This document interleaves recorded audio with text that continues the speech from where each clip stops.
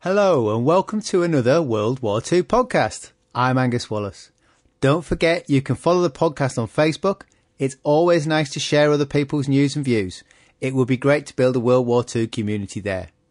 If you would like to show your support for the podcast, I have a Patreon page set up. There you can create a recurring monthly donation. The page is patreon.com/WW2podcast and you'll find a link on the website.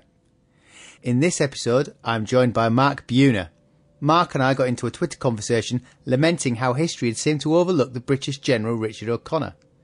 In lieu of that fact, we struggled to find an authority on O'Connor. We have taken it upon ourselves to try and recount his exploits and hopefully pique your interest in one of the war's greatest and yet overlooked commanders. O'Connor came very close to expelling the Italians out of North Africa. If things hadn't distracted the British drawing away his troops, there very well could have been no Afrika Korps or El Alamein. Rommel and Monty would have had to make their names elsewhere. He was born in 1889 in Srinagar, India. His father was a major in the Royal Irish Fusiliers. Pensioned off due to an injury, the family had to return to Britain. Well-to-do, yet not necessarily well off, though they did have enough money to send him to public school, and for our American friends that's actually private school. I know, it's confusing. Before he entered the Royal Military Academy at Sandhurst in 1908. He was commissioned into the 2nd Scottish Rifles, the Cameroonians, the following year, and at the outbreak of war he was just 25. Shall we start with the First World War? What do we know? Absolutely. I think he was very well thought of as a staff officer. A lot of the work he did sort of pushed him towards more field commands, and his work in France was certainly spot on, but it was really in Italy that his star began to rise, I think, through the ranks. That and actually just the ability to survive, because, I mean, he was in from the start in the First World War. He must be one of the few. I mean, I'm sure there's a lot, but he was there. I'm just trying to see if I can see when he deploys to France in October 1914. So he's there for the whole. He did the whole of the First World War. So that in itself, and he, as you say, he saw a lot of action. But it's Italy where his star rises. And do you think it's worth looking at some of the minutiae, or not minutiae, the general scope of what he did in Italy? Because it strikes me. There's these two attacks that he did, which could be said, do you think, to be almost a microcosm of what is to come with the way he operates? I would say that, yeah, you could see the formation of his theory or his vision as a general, the use of combined arms, the importance of surprise. Certainly his experiences in France must have taught him the futility of headlong attacks and the need to be able to exploit a breakthrough once it's achieved, as opposed to just taking the ground that is in your immediate front, but looking 2-3 steps down the road. I think that was definitely the beginnings of that thought process. Yeah, I think you're right. And it's, as you say, it's surprise. I mean, he launched two night attacks by boat, which was against doctrine at the time. And he launched them on the flanks, which, as you say, that he's learnt, don't hit them head on. Don't just keep banging your head against the brick wall so much as they'd been doing in the Western Front. And though to be fair, flank attacks are vaguely difficult on one long continuous front. But when he had the opportunity, he went for the flanks. So he comes out the First World War, as you say, very well. He's very well thought of, and he's into war period. Again, I think, although I could be wrong, he ends up one of the youngest generals in the British Army. But there's also some formative associations he makes during the interwar years. And I think one of which is at some point he's attached to Fuller, JFC Fuller, Boney Fuller, the tank theorist, who there's a lot of talk about Fuller and Little Hart influencing Guderian. So how much do you know about Fuller's ideas and his experimental tank brigade? Because if we brief over them, that might give us some indication of what's going on for later down the line. It's controversial to this day. It's, to say the least, it's controversial. The ideas of Fuller and Little Hart have its champions and have its detractors. And the fascinating thing about O'Connor was he was right in the middle of this. He was assigned to the experimental brigade in the early 20s.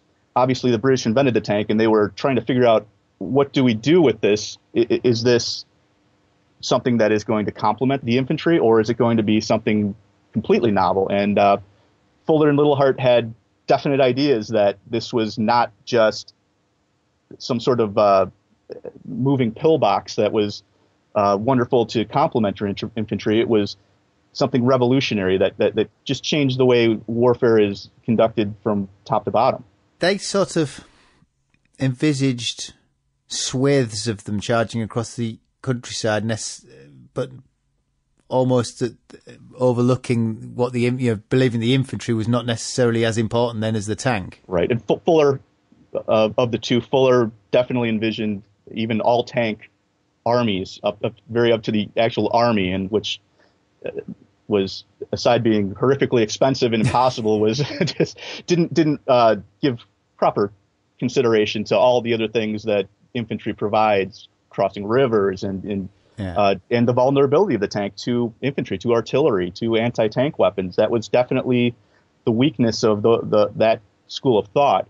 I think Littlehart was much more open to the combined arms, which was really what the experimental brigade was developed into, and what O'Connor was. He was a staff officer during that development of figuring out how these combined arms can work, how the Air Force can interact. He also gets sent to the Middle East at some point. He's in Palestine. He's Major General in Palestine and told to put down the Arab revolt. And I thought this was interesting as well, because again, it shows independence of thought. When the army won't go into the streets because they're going to be attacked from all sides, and there's not much he can do, he orders the men to stand on the roofs because that prevents them coming out from all sides. And I thought that was, again, it's one of those, it shows independence of thought. It shows thinking different to what everybody else who'd come before him had done. And I think it's important to sort of look. I mean, he thought he had an ability to think differently. It was another example of O'Connor finding himself in a situation where he had to make these decisions without really any input or oversight, and he basically had the ball, and he had the freedom to do what he thought would work, and it often did work. I think his work in the Middle East was probably underrated in the sense that he brought some order and stability to that region that obviously even to this day is not easily found. It was a very difficult situation. The British continually struggled with it. And at the outbreak of war, so Percy Hobart, who was another acolyte to the tank movement. Hobart would become famous later in the war for his funnies on D-Day, tanks with the flail tanks and whatnot. And he's relieved from command by Wavell. I think Hobart was probably a difficult man to get on with. Right. So O'Connor reaches the desert. What's the situation in the desert in 1940? Grim, I suppose, is the simplest description. So O'Connor shows up. This is the Battle of Britain is raging. France has surrendered. The Italians are in the war. And essentially O'Connor is staring across the desert at 250,000 Italians ready to come and seize the Suez Canal, the Middle Eastern oil fields. It's not a good situation. O'Connor had 25,000 men, maybe. Some advantages. He had probably the best British division to that date. Hobart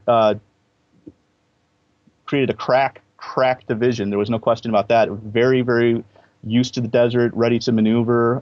He had that, but the numbers were staggering against him. This Middle East command, with Wavell in charge, was a big command. It covered, it would end up covering Greece. It covered North Africa and Ethiopia, Somalia, and at the same time it was key because British oil came from Iraq.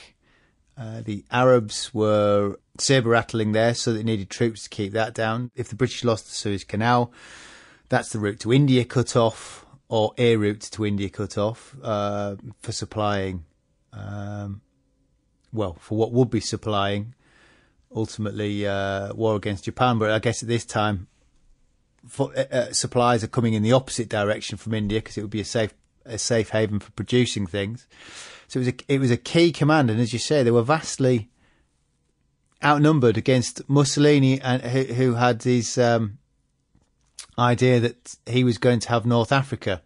So what was their initial move? It's interesting because given the disparity in numbers, and as you say, Wavell had tremendous responsibilities in a huge geographical region, and their first instinct was to attack. We can't wait for the Italians to just grind us back against the canal. Our best hope is to go out against them and use our the advantage in tanks for the British over the Italian versions was substantial, and they knew that would be something that they needed to exploit as best they can through a battle of maneuver as opposed to any sort of static battle. But when the Italians came, they obviously came in force, and the British quietly withdrew, but then the Italians surprisingly stopped. Right. But it's overwhelming force. They come in, I think it's 59 miles, and stop. The British were active in that period. They were pulling back, but they were also eager to sting the Italians as they approached whenever they could, and probably giving them a bit of a bloody nose that they maybe weren't expecting. The Italians, in perhaps typical Roman fashion, were going to rely on their engineering, and their artillery was actually substantial and well served. So those were what they thought their advantages were. So they were going to build a road and a water pipeline all the way back to Tripoli, essentially, build up their supplies, reserves, and move at their leisure. They assumedly were assuming the British were fairly on the ropes at this point, and they had all the time in the world, which many examples in history will show is a dangerous thought to have. Yeah, and they stopped, and they stopped essentially waiting for the pipeline for the water to bring them forward and to build up supplies, and they built 5 fortified camps.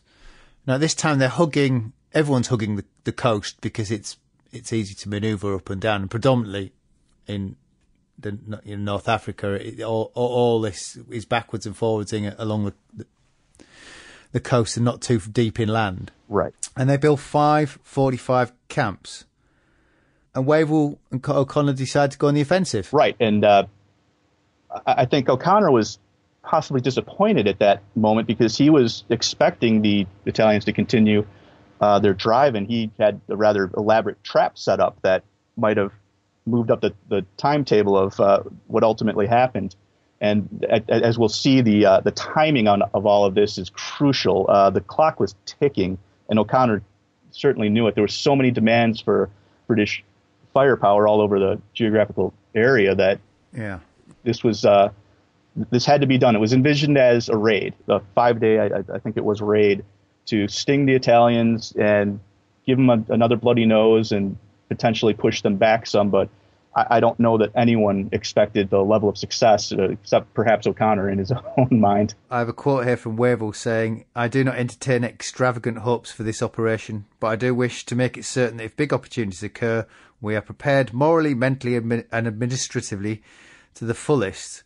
And boy, did they get the fullest. But even there, and he's stating before it starts that he doesn't have extravagant hopes, and this will be Operation Compass. And it's a tribute to Wavell and the British command in that there was a unwieldy chain of command at the time. O'Connor certainly was there, and he had a lot of masters to serve. But that being said, they all seemed to work in great harmony. They were on the same page. They were going to attack, and if the opportunity arose, they were going to be prepared to exploit it. The plan was initially he created forward supply dumps. The big problem for everybody in the desert was always going to be supplies and supply lines. Right. Because ultimately, the further you go, the more trucks you need. So later in the war, the German High Command calculated, this was a staggering figure. This sort of shows you how once your supply lines get long, how stuffed you are.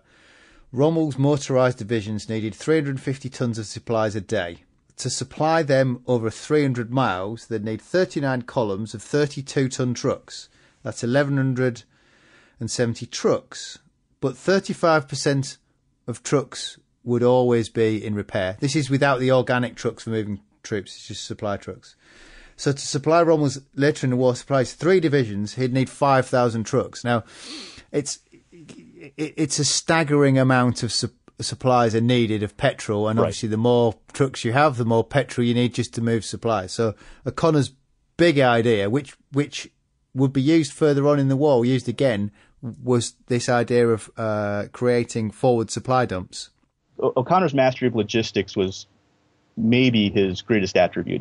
The wonders they were working here of getting these supplies up, hiding them in the desert, very, very close to the Italians, within miles, and doing this all secretly. And the British control of the air was not nearly what it was later in the war over North Africa. It had to be done in secret. It had to be done quickly. All of this, it had to go off all together at the same time. And just aside from getting people where they're supposed to be, communications weren't what they were. It was really an astonishing feat, just of logistics. It was. It was absolutely remarkable. So the plan was, once he's got these forward supply dumps, is to knock the camps out in detail, isn't it? Perhaps not in the most expected way. O'Connor, initially, I think his plan was a bit more straightforward, to rush these camps rather head on. The British should have an advantage in their infantry tanks were excellent, and the Italians really didn't have an answer for them.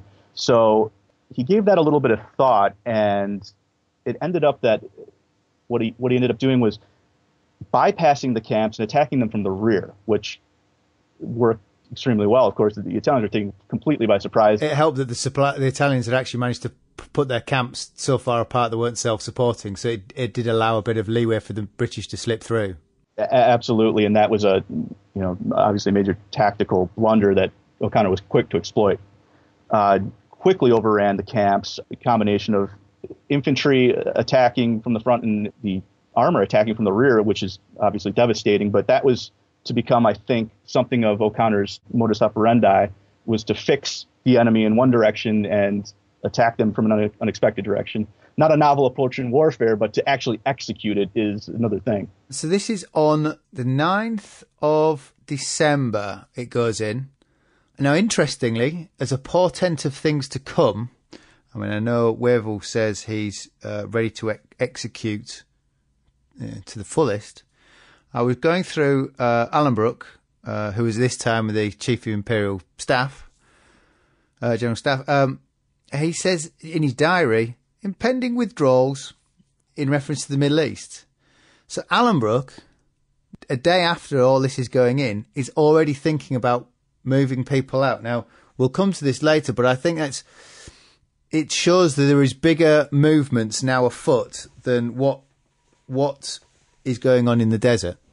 Right, and this is probably where the grand strategy of the British war to this point comes into play. Italy had invaded Greece, and that caused a problem for the British in that it opened a new front, essentially. Churchill was extremely interested in getting back on the continent wherever it could be. He wanted to get back into Europe. And right away, the thought was to send some relief to help the Greeks stand up against the Italians. So that, in a sense, set the clock ticking. It was pretty well thought that at some point some relief was going to be sent, and they could really only be sent from O'Connor's force. That was just all that was available at the time. And I'm not sure that Connor was quite as fully aware of that as he might otherwise have been. I mean, it's not necessarily in his direct battlefield sort of space. True. Yeah. But certainly above him, Wavell, who is the man being asked for troops, is aware of this. The British knock out the forts, and the Italian army goes into flight. Full retreat back across the desert, and as we said, there's really a thin lane against the ocean that is where the road is, such as it was, and they were going to fall back towards their supplies, towards their defenses. They were already surrendering in droves. By the 12th of December, they've lost, and that's obviously prisoners of war, wounded and killed, over 38,000 men. Now, that's considering the British had available, some 30,000 troops, it's not bad going. That was the 12th of December. By January, there's another 25,000 captured, 5th of January. For the rest of December and January, the Italians are just reeling backwards. January 27th, there's another 15,000 surrender. They are surrendering in droves. The Italians will dig in somewhere, and O'Connor will hit them in front with his infantry division, and the 7th Armor will work around the flank. This happens again and again, and that's the number of captured is going up and up here. All of a sudden you have streams of Italian prisoners going backwards while you're trying to bring supplies forward. Again, we're looking at just the sheer ability to move people and supplies is becoming a major issue. And one big factor in O'Connor's favour is this Western Desert Force that Hobart had been... when Hobart got hold of it, it didn't do a lot of desert. It was afraid of the desert. One of the big things Hobart drilled into them was not to fear the desert, to go into the desert. And this fell very well with O'Connor when he had to do these flanking attacks. His troops, who were desert veterans, they'd been there for, a long period of time, and they weren't afraid to drive into the desert to put these hook movements in to catch the Italians out. It really worked very well for him, that force that he had. He was definitely well served by Hobart's contribution. And just their ability to keep their tanks and their trucks running was impressive.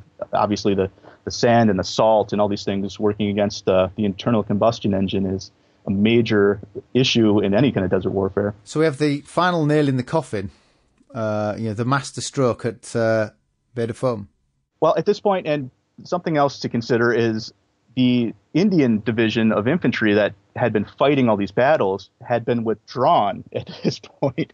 So they'd been replaced by an Australian division. So during all of this movement and fighting, and they're actually swapping out the two infantry divisions, which is another logistical nightmare for O'Connor to deal with. Not only that, the Indians are used to the Western Desert Force. The Australians were new to the area, and they had to then get into the swing of things, as you said. Right, new commander, new officers to deal with.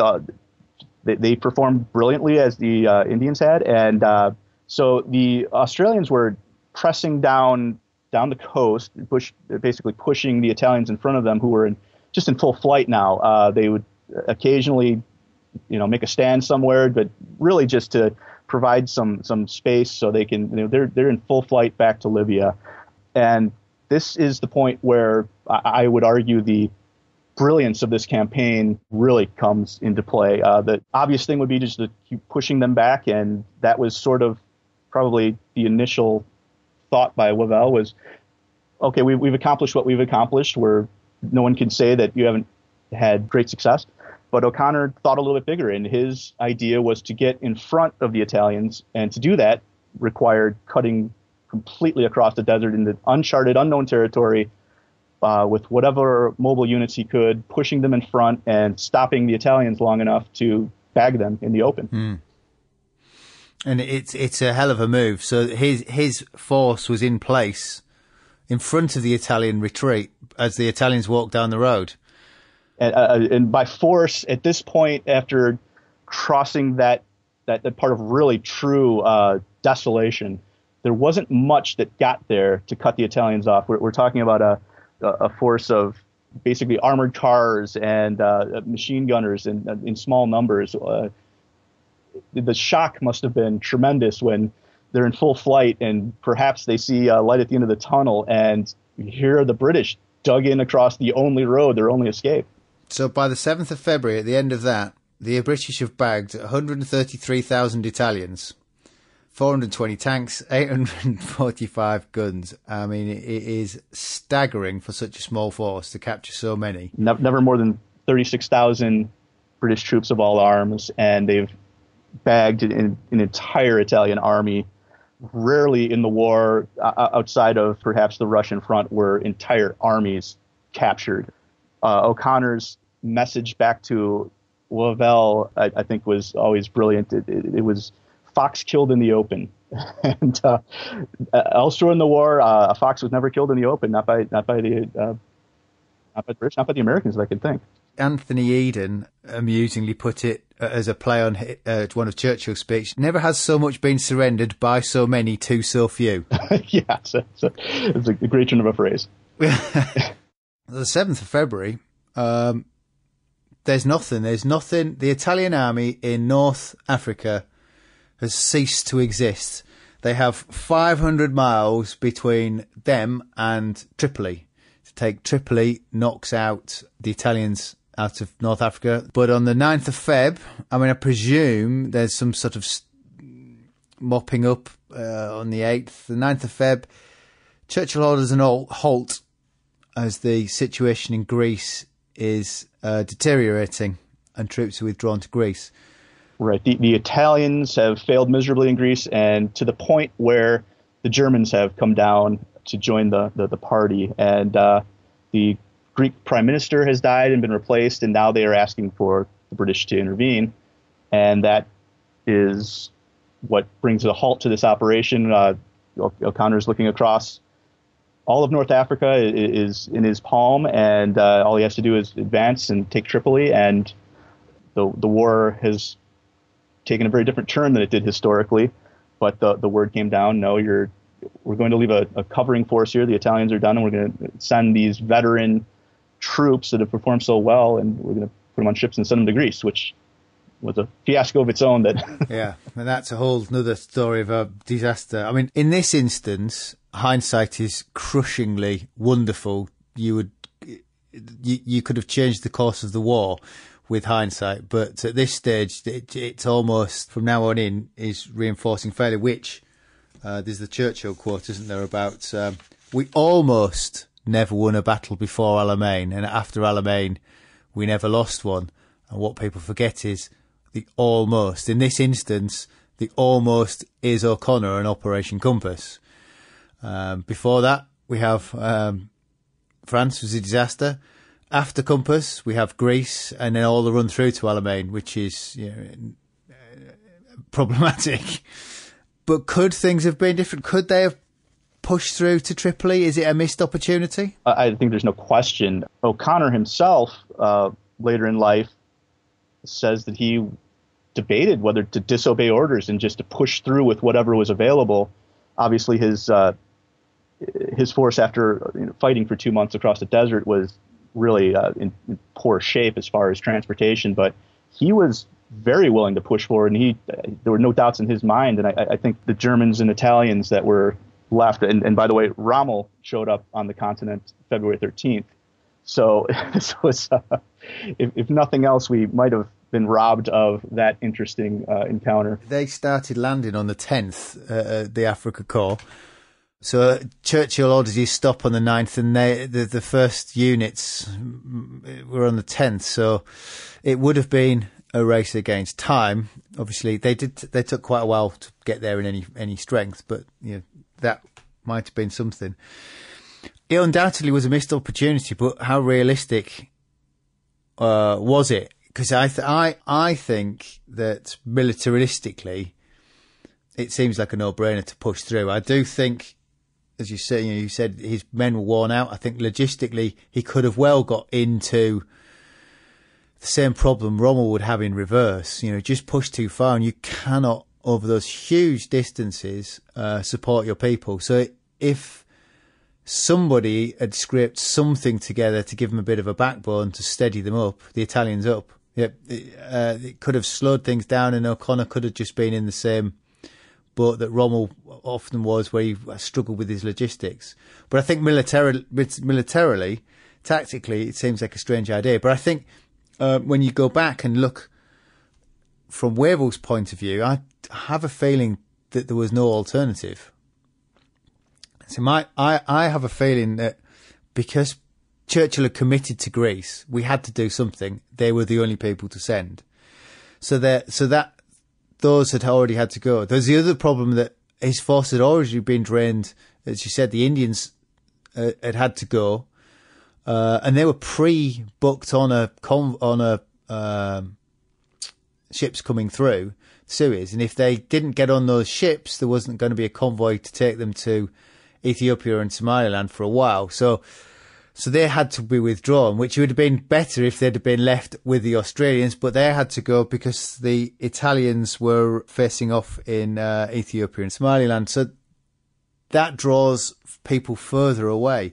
So I just think that Wavell was very conscious of he was getting incredibly thin on the ground, almost without any choice. He has to send some people south in Africa, and his political masters are demanding that he sends troops to Greece. I mean, and I just have this feeling that if they'd pushed on, they might have got into a really sticky situation. That's certainly very valid. If O'Connor could have bloodlessly taken Tripoli, that would have been one thing. But yeah, if the Italians had put up any kind of a stand, he would have been in trouble very quickly, especially with the Germans showing up in force. That was, if they could have held out even a few weeks, O'Connor would have found himself in serious trouble. There were too many critical situations that needed to be addressed, and it's not surprising that this happened. It's just, given the next year plus of desert warfare and the drama involved and the casualties involved, that's really what makes it difficult to take lying down, mainly. That could have been avoided, that North Africa could have been secured that much quicker, and we wouldn't have gone through the succession of commanders and all, and the loss of life that it entailed. Rommel certainly thought the British were overcautious, and he claims he would have pushed through irrespective. I mean, I think it's no poor reflection on O'Connor, because what he'd done was phenomenal. And from this point, Wavell now withdraws him to Cairo for arrest. He'd been on the go, and they put in Neame in charge. And the situation now is role reversal as the Africa Corps all arrives. And O'Connor is just worn out after this, many sleepless nights, I would imagine, was in poor health at this point. And there was no thought that the front would heat up again, certainly not so quickly. So just a scattering covering force was left in place. And Rommel took advantage of that very quickly, surprising Neame and creating an instant crisis that had to be addressed. It's interesting that, this victorious British force suddenly struggled when it met the Germans. Seemingly both were mechanised. They were both modern forces.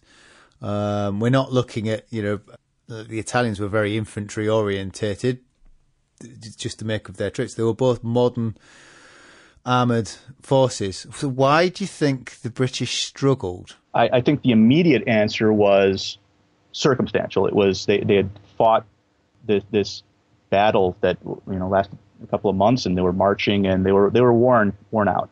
There was no question, and they were not put in particularly good defensive postures to meet this. The level of surprise probably can't be understated, and I'm sure their morale must have been extremely high to begin with. They knew on a fair fight, I think they would be very game for it, but Rommel caught them at a bad time, and I'm sure it was quite a shock to the system. I think the British armour was very game for it up until it kept getting a bloody nose. So I think they learnt a lot from the Germans had closer combined arms, and they used their anti-tank guns offensively and defensively, whereas the British tankers are often criticised in the desert for this idea that they just charge, and they're not always about to support the infantry. The infantry often have to walk further than is anticipated because their lorried infantry get dropped off and they have to walk for miles to get to the front. There is time after time, certainly against the Africa, there's this idea that the British just charge in and the Germans sit there behind their screen of anti-tank guns, take them all out, and then push forward again, leaving the infantry without any armored support. Yeah. And this definitely harkens back to the controversies with Fuller and Little Heart, and sort of there was definitely this belief that an all-tank, at least arm of your army would be used as sort of the knockout blow while your infantry goes about the mundane tasks that infantry do. And the Germans didn't buy into that so much. They were very keen to keep their arms combined, to keep artillery in the mix, to have infantry in close support. So that certainly hurt the British force at this point in the war, and it took quite a while to get that out of the system. I think that the next 6 months or a year in the desert would see this again and again. Yeah, it would. And when you read Achtung Panzer, Guderian is very much talking about combined arms. He's using his air support as mobile artillery to put offensive behind the enemy lines. It's a very much more all-encompassing idea than necessarily the British Fuller's idea. This is true, and I think that was the limitation of Fuller. Little Hart had a different take, and I think the difference here was Little Hart believed in an exploitation force that might be, ideally, it could be mechanized. You could bring infantry along with you and artillery along with you, but that being just the technology didn't so much exist, and certainly the money wasn't there for it. You have tanks. If you've blown a hole in the enemy's front and you're into his rear, that exploitation force, and the Germans did that in the Battle of France. That Rommel was pushing to the coast with essentially all tanks at that point, and they'd started out as a combined armed force, but the exploitation was really the key. And that was what O'Connor did in Operation Compass, consciously or not. That's how it ended up. Yeah, I mean, I don't think that there's anything to take away from Operation Compass, because they were so vastly outnumbered. But it's interesting how two much more equally matched forces and the British, this triumphal British, hugely triumphal. I was trying to find newspaper reports at the time, and annoyingly, I couldn't pull any out of the bag. But he was the shining light on the war for the British at such a dire time. Yet suddenly we're thrown on the back foot, and Wavell flies back and asks him to go and have a look. And that's, well, for the British Army, one of those wonderful what ifs. Within 2 days, he's captured. What happens when he goes to see when he goes to see Neame? Probably one of the more awkward conversations. Neame was a friend, and O'Connor being called in sort of to save his bacon probably was not the happiest moment for either of them. But the situation certainly had to be retrieved, and the immediate thought was O'Connor was the man to do it, of course. So he was rushed forward. To his credit, refused to take command immediately. Didn't know the ground. He didn't know the situation. So he spent a couple of days sort of as an observer to try to get a grasp of things, to get his arms around it. And O'Connor was definitely a man to go out and see with his own eyes. Like Guderian was the same way at Rommel, I would say. They want to be as close to the front as they can to see. And unfortunately, O'Connor and Neame at that point ran into a German-Italian patrol and were captured. And what is even more ironic is they were captured behind their own lines. It was a German reconnaissance patrol deep inside the British lines. I mean, they got lost, which I think was Neame's fault, wasn't it? Yeah, I think Neame thought he knew a shortcut of some sort, and it certainly did not turn out well for him. But Neame, I think, blamed himself deeply for that, and they were close friends, and I think he felt the weight of that for the rest of his life. Thankfully, possibly for O'Connor, he's imprisoned. He spends his prison as a prisoner of war in Italy, and the most incredible soldier of the war, Adrian Carlton de Weret, writes to O'Connor's wife that he's frightfully depressed. And a month later, he says, he's picked up a bit. I don't think there's much to read. They made a number of escape attempts, which he did get out, and he gets very close to the border. They're recaptured. His biographer quotes Slim, General Slim, one of the more outstanding British commanders of the war. He wrote this after the early defeats. In a dark hour, about a commander, in a dark hour he will turn on himself and question the very foundation of his leadership and manhood. And then he must stop, for if he is ever to command in battle again, he must shake off these regrets and stamp them. As they claw at his will and self-confidence, he must beat them off, these attacks he delivers against himself, and cast out the doubts born of failure. So, how much do we think O'Connor stewed? I mean, he had a lot of time to think on the desert campaign. It wasn't so much the bloody nose that Rommel had given him in the capture as the missed opportunity. I think no one was more aware of the possibilities open to him at that moment, having just bagged the Italian army in Tripoli in front of him. And being captured, I think my best guess would be his thoughts were, I'm missing out on this opportunity. I've trained my entire life for this moment, and through just misfortune, here I am. As opposed to he was not defeated in the field. He was never in command of that force. So I think it was disappointment as much as anything. That's true. He did write a report. He did write his account of the desert at the time, which made that when I read he'd write his account, I thought to myself, I wonder if he had been stewing on it, and if there is an argument to say it might have affected in some way later down the line.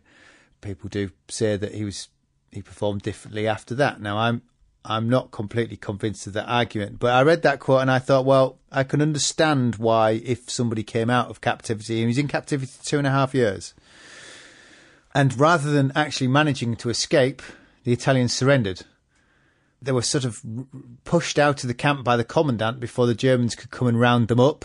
Right. And then they made their escape. So it's kind of, they were allowed to escape by the Italians, and he finds their way back. He's very quickly given another command. It would make a movie that no one would believe, I suppose.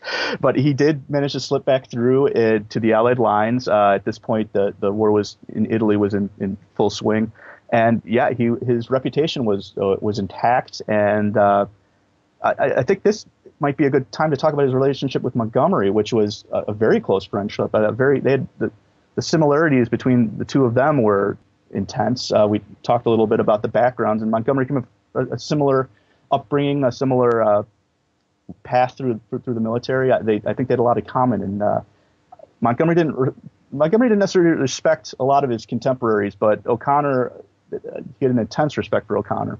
There's an oddity though. When Montgomery arrived in the desert, he kind of states that everything that came before him was a failure. I mean, I think Montgomery was probably a pompous ass. I'm not sure how much he could really think on his face. I struggle with Montgomery. He was quick out with his biography after the war, which kind of is always helpful. And he painted things how he wanted to be painting them. Later on, I made a note that Montgomery didn't lose battles. He just kept adjusting what the objective was. So whatever the outcome was, he could say that was his objective all along, which is very, very true in Normandy. But he did tar everything that came before him. And when O'Connor was in prison, his good friend George Collingwood actually complained to Wavell about Montgomery's remarks. So I thought that it's interesting that even at the time it looked like he was having a jab at what came before him, of which Wavell backed up everything that his opinion had. That O'Connor had nothing to worry about his remarks, and reassured him that Montgomery was not tarring O'Connor with that brush, but from those years of disaster. But they are very similar, and it's funny how their paths had crossed. I think they crossed earlier. I think they'd been at some of the staff colleges and things together, hadn't they? They were. They'd been friends, since definitely in the interwar years, and then they were together in Palestine again. I think each had essentially half of the province. That's true. And Montgomery, I believe, took on some of, at that time, O'Connor's ideas. And they were personally very close. I think they were both men, a little slight in height and stature, and that maybe had a certain chip on their shoulders that they were always looking to overcome. Montgomery had a bag of chips on his shoulder. But it is, I know it's the time, it's very quickly out of captivity. He's given a command, and I think the only man to give anybody that command would be Alan Brooke, and Alan Brooke had a meeting with him and decided he was fit. But we are just talking September, he's released, and January he assumes command. So he really doesn't, by the time he gets back, via the Middle East, he doesn't have long before he assumes command of 8th Corps. And the war had moved on, the technology had moved on, and the tactics had moved on. And he goes over. He had a lot of catching up to do. They go over in Normandy, I don't think that they took. I think they went over just after D-Day. Right. I'd say the 8th Corps was sort of the complement to Patton's 3rd Corps in that it was the reserve tank-heavy corps that was really sent over for exploitation of the imagined breakout. This is where Montgomery's grand plan was to take Caen on I think within the first sort of 24 hours, and it just becomes a slogging match. And we have a series of operations that 8th Corps, Epsom, Goodwood, Bluecoat, are just difficult slogging matches. Now, I want to say, why do you think O'Connor did so badly? I'm not sure that's the question. I mean, why did you think they went badly, and how well do you think O'Connor did? I think the expectations for O'Connor were very high. His reputation preceded him, and it made in that perfect sense that he should be given this sort of exploitation role to get into the open country, and that did not end up happening, and largely because he never had the opportunity. Caen was not taken. The Germans were heavily dug in, and this slogging match happened, and the Germans focused their armor on the British end of the line. There was no question about it. The hardest fighting was happening around Caen. That provided an opportunity for the Americans, but from O'Connor's point of view, he was throwing his armor against these well dug in Germans. It was not his decision to do that. It was just the circumstances demanded it. And again, he'd been out of the war for 2.5 years. He had a lot to learn about, especially the anti-tank, the guns and their utility. So he had to learn very quickly. I'd put it this way. He didn't do worse than anyone else in Normandy. I actually think that's a very valid point. He didn't do any worse than anyone else. And you're right. I think it was probably they were hoping there'd be a big breakthrough and he'd be leading the charge. But actually what happens is, and that Caen becomes sort of an anvil that the Germans sort of smash themselves against repeatedly. I'm not sure how you measure success in that. Pip Roberts, the British armour general, Wonder Boy, says, well, at least we were tying down huge amounts of German armour so the Americans could break out further south, which is not a bad point, but I suspect that wasn't necessarily the intended aim. All these were actually, they were trying to break out, but actually they were just tying the Germans down and sucking in more German armour. Right, and regardless of the post-war justification, I don't think that was ever the intent. No, I think that as well. And there's a lot of people there's a lot being written about how it was Bonte's grand plan to sit there and just batter away, and the Americans would do this big hook. And I think that was more of an organic strategy that happened at the time. And he kept, as I said, he kept changing his objectives. Well, I do think that Montgomery took on the more difficult project to begin with. I think that's true, and that's to his credit that he thought the critical point was going to be Caen, and he wanted his army on top of that. I don't think he expected it to turn into the slogfest it did. I just don't accept that. No, I agree. But O'Connor doesn't really come out of it very well. No, and it's unfortunate because he got better with every battle. And in fact, by the time we get to Operation Bluecoat, the Americans are breaking out. Patton is sort of tearing up the French countryside, and O'Connor just delivers this body blow to the middle of the German line that really helped set up the Fillet capture, or the funnel of destruction, if you will. And O'Connor's part in that it's another forgotten. We come back to this. His greatest victories seem to be not discussed as much as they might be, but he definitely had a major contribution to that. He's ordered to halt in that one again, though, isn't he? He is. Yeah. Okay. We're back to this. As his troops are drawn off for elsewhere. Right. He perhaps had the opportunity to close off the Valley Gap completely and, again, bag an entire Axis army. And because of the lines between commands and whatever different justifications there are, he was sort of pulled back, and his corps rather fell backwards into the line and was nowhere on the front line. And as this exploitation that his corps was earmarked for starts to happen, and they're not participating. I imagine that was another bitter blow. Yeah, and he starts losing men to Horrocks, Brian Horrocks, General Horrocks. Right, who Montgomery's favorite. who becomes the rising star. And 30 Corps would lead the charge at Operation Market Garden, Bridge Too Far. And O'Connor would be left to follow up and try and widen the assault line that they're making. Yeah, and he did good work, and there was no criticisms of the granted smaller battles that were happening with Eighth Corps at that point, but they were well done, professionally done. Yeah, in a problematic operation from the start. I mean, that was again for everybody involved another slogging match. He's not technically relieved.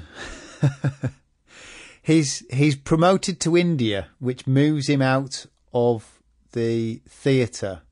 And out of a field command. According to his biographer, the only man that could make that decision would be Allenbrook, the SIGs in London. But Monty never put up any effort to keep him. It seems inconceivable that without Monty's acquiescence that could happen. I think O'Connor and Monty, they were friends. They were close, intimate maybe. But they also ran into some serious issues during this campaign. O'Connor is quite a prickly sort as far as his honor is concerned. I think he was old-fashioned in that way, if you will. Montgomery was not that sort. He didn't like to be defied, and there was a situation where one of the divisions under O'Connor's command, Montgomery, it was an American division. Montgomery did not like the general in charge. General Lindsay Sylvester. Right. O'Connor thought well of him. Montgomery, for whatever reason, absolutely did not. And Montgomery wanted him replaced, and O'Connor refused. And O'Connor was very concerned that he thought he would be perceived as stabbing him in the back, which was certainly not the case. So that created offers of resignation and the full gamut of bad feelings. Which, to be fair to Monty, you probably don't want your field commanders to be saying, just absolutely throwing the toys out and say, look, you've got a bigger fish to fry than have to deal with a stroppy field commander. On the other side, O'Connor's, one of his objections was it would hurt Anglo-American relationships, which were never great with Monty anyway. No, and it was his commander. I would imagine he had felt that it was meddling in his command. Though, again, Pip Roberts, he believed, O'Connor was straight and honourable, but he didn't believe Sylvester was that good a general to resign for. And he felt that, Sylvester was a nice guy, and that kind of clouded O'Connor's judgment. It seemed like it was a principled stand rather than a pragmatic stand, I would argue. It does, and I wonder if part of his problem is he does as he's told, and when it gets too far, he kind of gets upset and threatens his resignation. I think that's true. And one thinks that this was not the first run-in, the first frictions between Montgomery and O'Connor. I think a lot of the things that were happening around Caen, O'Connor was overruled in what he wanted to do and how he wanted to execute things, and this was probably a culmination of a relationship in some stress. That's right. He was trying to put troops on some of the armour, wasn't he? And he was refused. Right. This was another innovation O'Connor was trying to exploit and basically creating a mechanized force by putting infantry on top of tanks, and be constantly overruled. It was not policy. It wasn't, and that definitely caused some bad feelings. Which is interesting because he'd obviously, I can't remember, I'm not completely sure which of the operations it was, but he clearly had learnt that he needed to have closer. It was Goodwood. So it was Epsom. After Epsom, Goodwood, he was wanting to put the infantry on, and Dempsey, who was Second Army commander, blocked him. And he was obviously aware that, like the Germans, you needed to get that infantry in close. Although Pip Roberts did complain at some point again that he didn't always grasp combined operations as well as he might, though he got better. Exactly. And Roberts viewed things from his level, and who knows what O'Connor was trying to do that he wasn't allowed. And O'Connor wasn't the type of man that would badmouth his superiors to his subordinates saying, I would love to do this, but it's simply, no, these are the orders. Yeah, I agree. He's clearly, he's a principled guy who does as you should be doing as a soldier. Do as you're told. You take your orders. Being removed to India upset him, And he'd only been there 30 hours. He writes to his wife how depressingly awful his job was.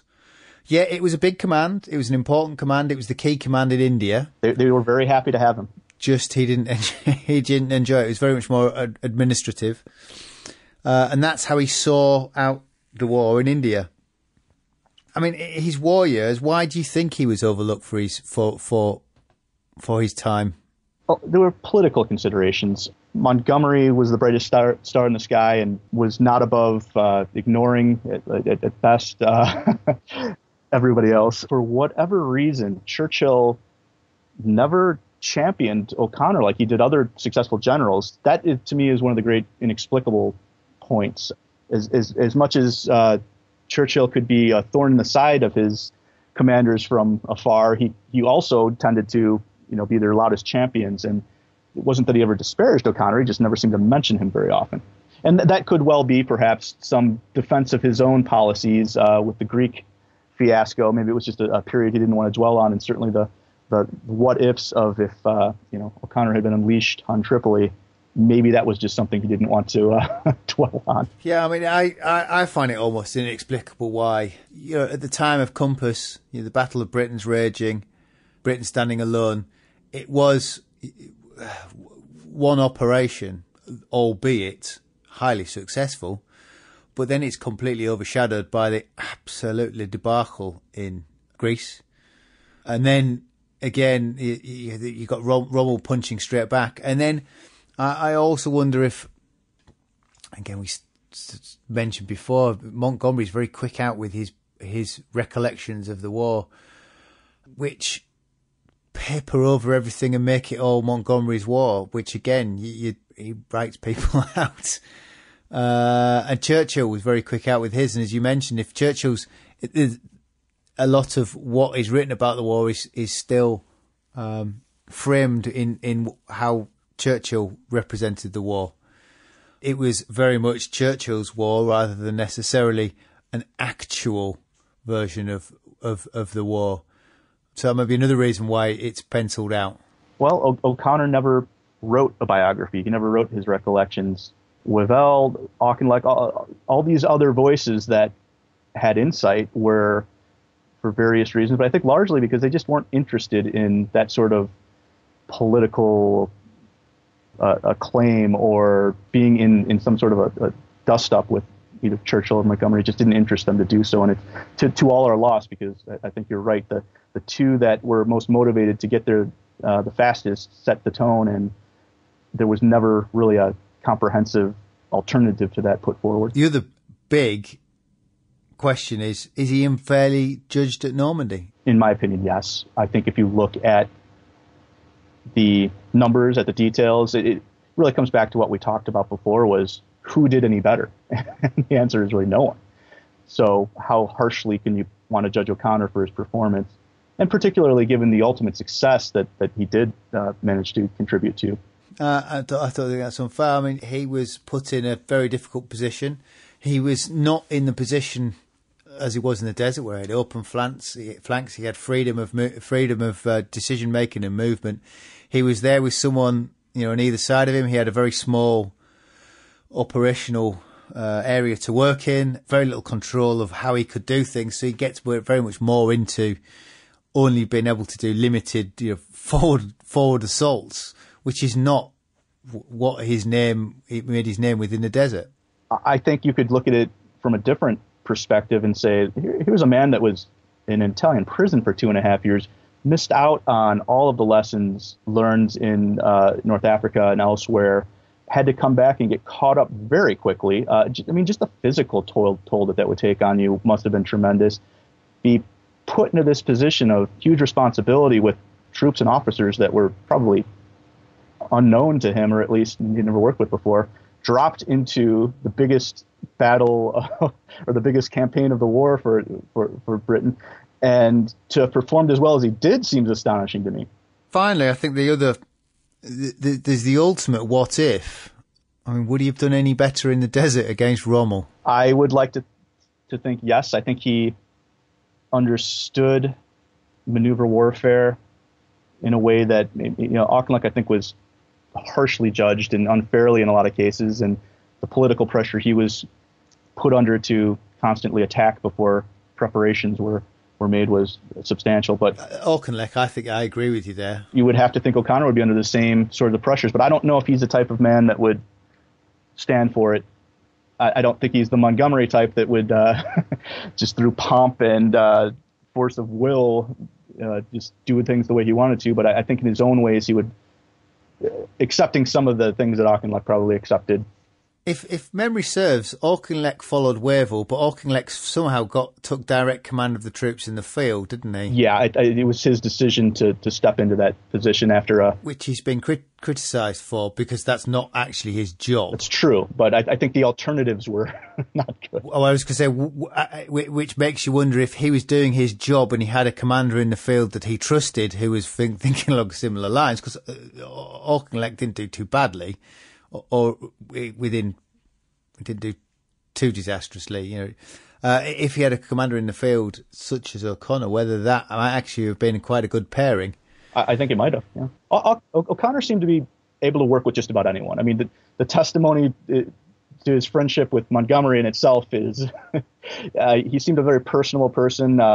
Would just find ways to get along with people. He didn't have enemies, as far as I can tell. Detractors occasionally, but they seem to have their self-interest. But he seemed to work well with, aside from the way things ended in Europe, perhaps. But that seems to be an exception to the rule. He seemed to get on well with anyone he was thrown together with. I think his big failure, ultimately, was not militarily. His failure was probably more his inability to deal with the larger political kind of ramifications, or silly internal politics, such as his dust up with Montgomery over Sylvester.